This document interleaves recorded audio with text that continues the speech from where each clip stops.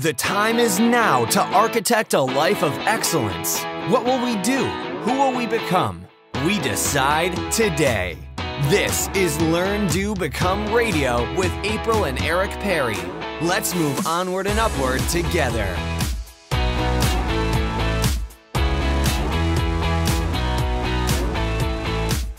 Hi, and welcome to Learn, Do, Become Radio. I'm April Perry, and today we're talking about 5 of my very favorite Gmail tools that I honestly believe will help your email experience to make you almost giddy on a daily basis, which I know sounds a little silly, but we're going to have some fun today. Also, if you're listening to this right when it is published, we are doing a special holiday planning workshop here at Learn, Do, Become to help you to get all of the details done and in order early so you can enjoy your family and enjoy the season and have some time to actually reflect on 2018 and get ready for 2019. So go sign up at learndobecome.com/holiday and we'll send you all the information. Really, really exciting, and we can't wait for you to participate. So today we're talking about Gmail tools, and I know not everybody uses Gmail, but I hope that as I share a few of these tools, you will either start thinking about ways you can use your email system more effectively, or if you're looking for a new email, you may consider changing over to Gmail. This is a lot of fun because I want you to feel like a clean, well-ordered inbox can be your reality every single day. And really, the whole goal of productivity and organization is not just to get a lot of things done. It's to actually have the bandwidth to enjoy your life and to be able to relax and breathe and be able to have progress in the areas that matter most to you. So let's go ahead and jump right in, and I will share 5 of my very favorite email tools. The first one is called Write Inbox. I adore this plugin because it allows me to either send an email later, it can remind me of an email, I can add a note, or I can set up a recurring email. So I'll start with the send later option because this is my favorite. You can type up an email and then you just click at the bottom, send later, and it can send in 1 hour, 2, 4, tomorrow morning, tomorrow afternoon, or you can specify a specific time like Tuesday at 6:15. Now, the reason I love this is because sometimes I'm doing email at a weird time, like on a Saturday night or super early in the morning. And a lot of times I either don't want people to know when I was working on my email, or I don't want my email to land in their inbox at a strange time. I'll give you an example. I needed to send an email to 3 of my son's teachers in high school. I was doing my email on a Saturday night, and I didn't want the email to end up in his teachers' inboxes on Saturday night because I don't know how many other emails they're going to be getting on Sunday or early Monday morning before they might have a time to check.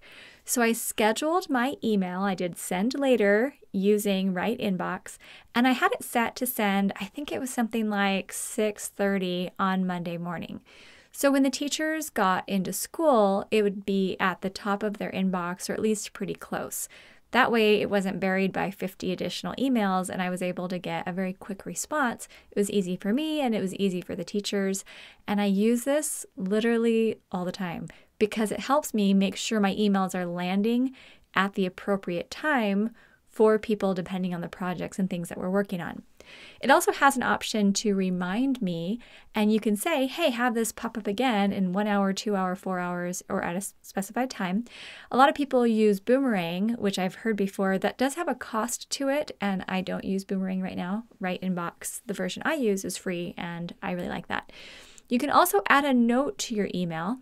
I don't actually use this one yet, but I can see it could be valuable. Let's say you're sending an email, or you have an email that you're sending to yourself and you want to include a little note with it. Some good possibilities there. And then there's another one I have not yet used, but it gives you the opportunity to send a recurring email. So I see this kind of like emailing yourself, for example, if you want to send yourself certain reminders. Or let's say you're in charge of a group and you have an event once a week on a Wednesday and you want to send a reminder email to all of them every Wednesday, an hour before. You could set it up as a recurring email that can just take care of that for you so you don't actually have to go in and send the reminder.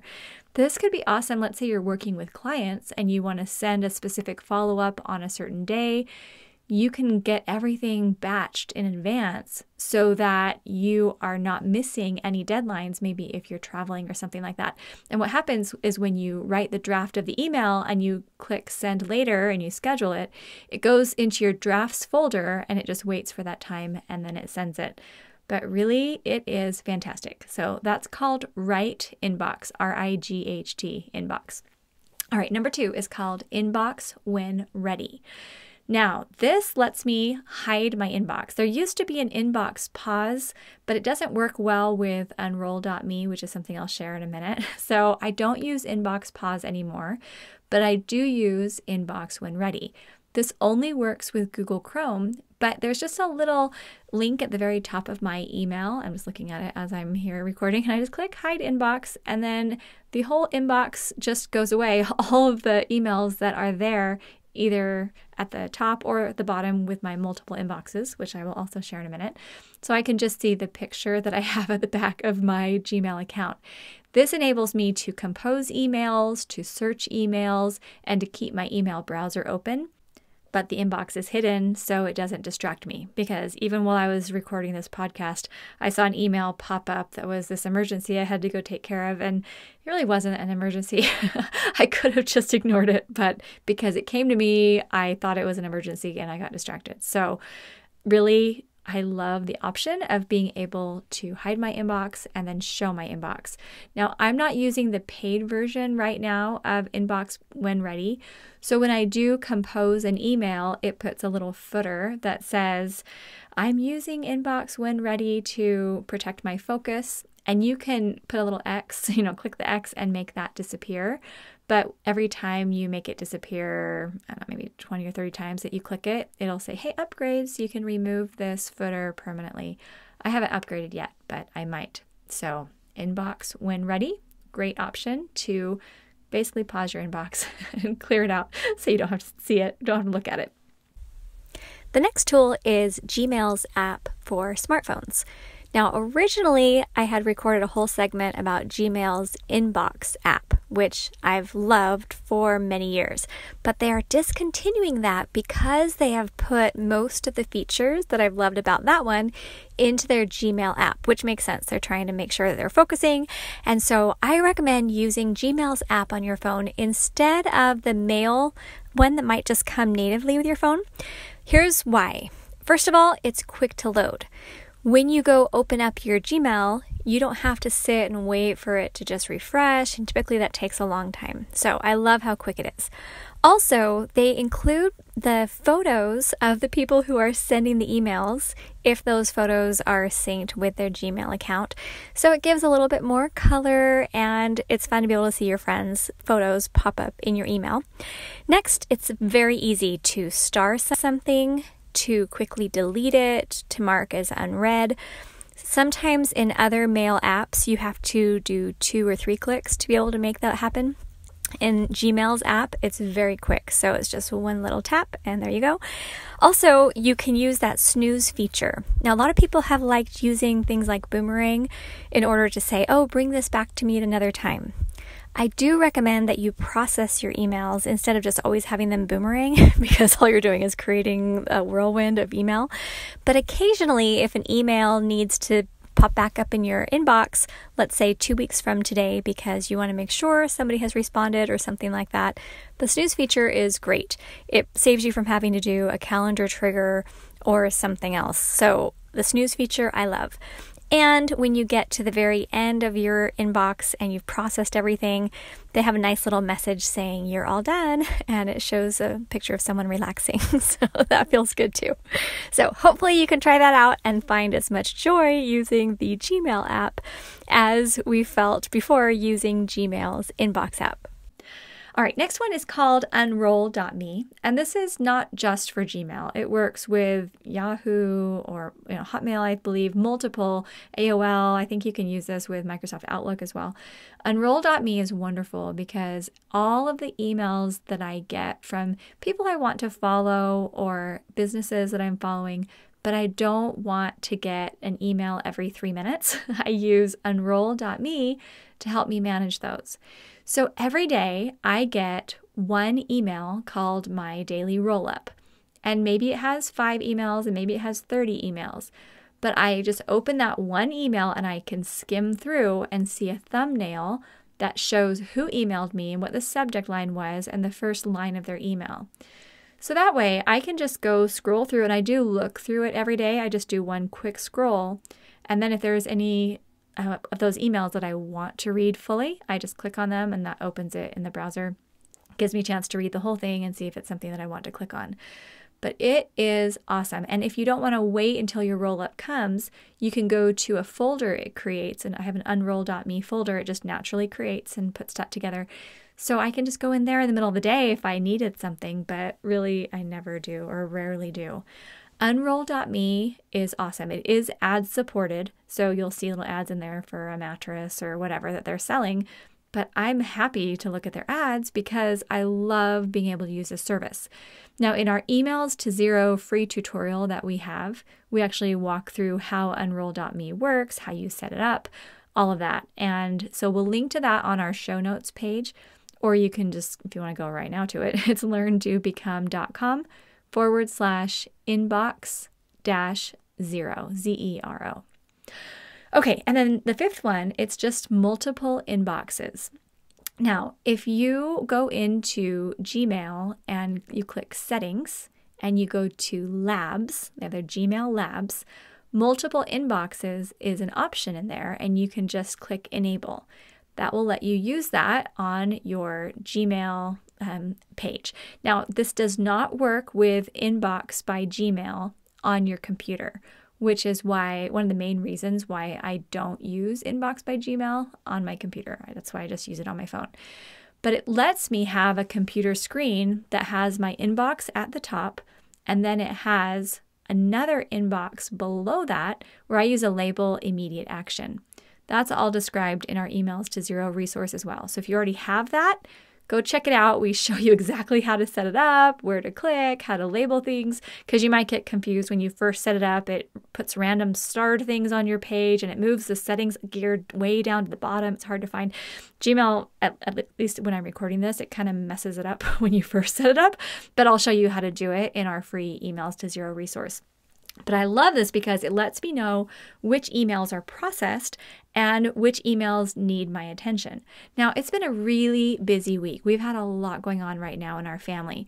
So when I go into my email right now, just as I've been recording this, I received 3 emails in my inbox, and then I have like 28 emails that need my attention because I get all of them. And that's the 28 emails that need my attention are in my second inbox, my immediate action inbox, that's below my general inbox. So what's awesome is I can open up my email and know, okay, I have 3 unprocessed emails. I have 28 emails that I've read that are waiting for me, which is usually way more. I usually try to keep that like under 10. It's just been a crazy week and a lot's been coming in. So my job for today, after I'm done recording this podcast, is to go through and clear all 28 emails that are in my immediate action inbox, and I'll process those 3 emails that just came into my regular inbox. Then you just follow the rules like, hey, 2-minute rule. If I can handle it in 2 minutes or less, I go ahead and just handle it. Otherwise, if it needs more than 2 minutes, but it doesn't need to go onto a project list or somewhere else in my step system, then I go ahead and I just put it into immediate action. That works beautifully. So, okay, I hope that this is really exciting to you. I know a lot of people will say, oh, I don't really worry about my email.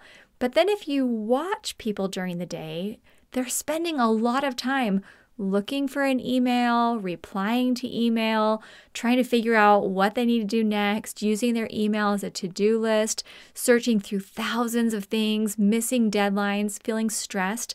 That's what I'm watching people do every single day. So what I want to encourage you to do is get your email inbox tightened up, streamlined, organized, so it feels so good, because when you can just go and open your email, check out the things that you need, reply quickly, put things where they need to go, and when you can get that to 0 once a week, you're going to rest better. You're going to get the things done that you need to get done. You're not going to be sitting on your phone scrolling through emails. You're not going to be watching things refresh. You're not going to be opening up random emails that could have been rolled up in one daily batch. You're going to spend your time better, because what I want is less time sitting there looking at our phones and more time doing what we're meant to do, loving our families, living our purpose, building our businesses, helping our neighbors. There's so much good that we can do. And if you could even take 50% of the time you're currently spending just swirling around in your email inbox and put that towards achieving your goals, you're going to be excited about your life. You're going to have this little lift and this new energy that's going to come to you. And I know it sounds weird. You're thinking, seriously, I'm just going to get my email inbox to zero and I'm going to feel so happy. It is going to give you a lift every single day. And then when you have hard stuff that's going on with maybe your spouse or maybe your children, or maybe you're stressed about something going on and you feel like, I just don't even have the energy to deal with it. You're going to see, you know what? I have one area of my life, my email inbox, that's clear and clean and organized and manageable. What if I now did that with my laundry? And now what if I did that with the systems in my business? And then what if I did that with our meal planning? And then you start to see that you actually have more control over the chaos than perhaps you thought before. I am so grateful for the chance to be able to serve you here at Learn, Do, Become. We have a team retreat we're getting ready to attend.